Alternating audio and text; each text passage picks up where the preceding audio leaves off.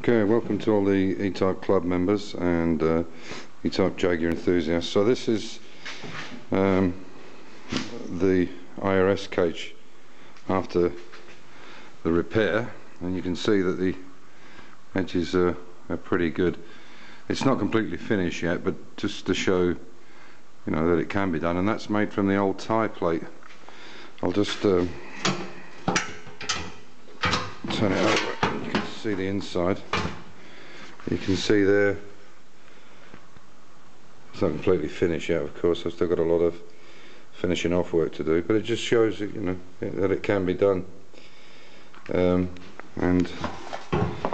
the thing is this IRS cage, even though I'm pretty sure it's the original, and it must be at least 48 years old, it's in extremely good condition.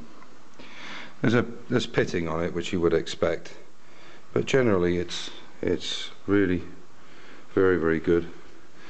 And the worst place they normally go is right across here, where the bolts fit onto the differential.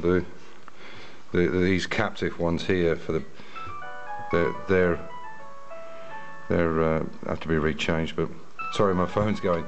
Anyway, hope you enjoyed it, and looking on Dave Jaguar 66. Bye.